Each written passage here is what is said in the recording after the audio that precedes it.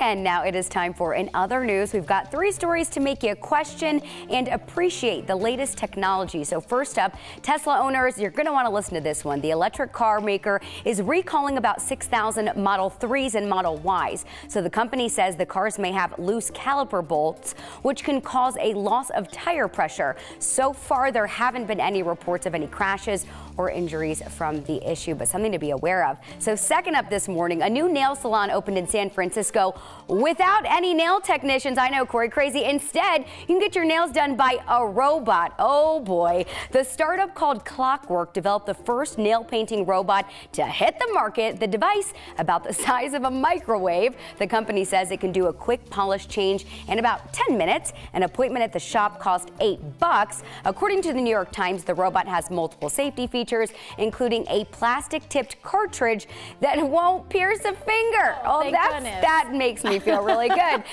And that's not the only California startup making headlines. Finally, in other news, one company has taught a computer to taste wine using artificial intelligence. So the idea behind Tastery is to help winemakers improve their products and attract new customers. The founder says the AI analyzes tens of thousands of wines a year and compares them to one another. She says she got the idea when she was a chemistry student working at a winery. This is too much tech for me, guys. I don't know. Yeah. This is way too much tech. I could do without all of that AI, let me tell you. And they should have just hired me to be the wine tester. I would do it for free. I was going to say, I'll do the wine, and I think the robot nail thing is going to be an absolutely not for me. No. Yeah.